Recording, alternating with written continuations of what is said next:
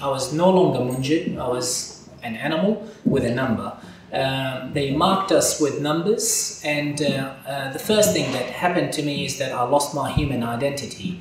My name was stripped off me, and I was given 982 as a number for the rest of the time that I spent in detention centre.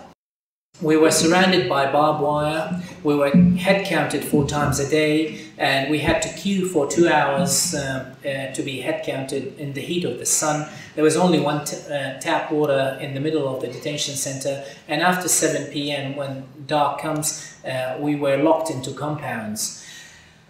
What I couldn't tolerate and I couldn't comprehend, and I can't comprehend to this day, is that how on earth a system and a civilized country can incarcerate children among adults in indefinite time. This is not just illegal, it's immoral and unethical, you name it. No law, no human code of conduct allow it, though we do allow it under our bills, and that should stop.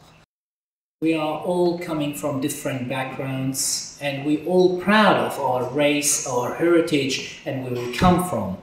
And this is good.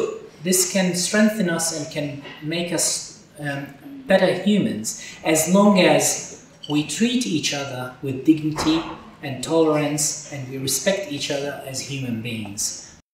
And the world will be a much better place if we treat each other the way we want it to be treated. Thank you.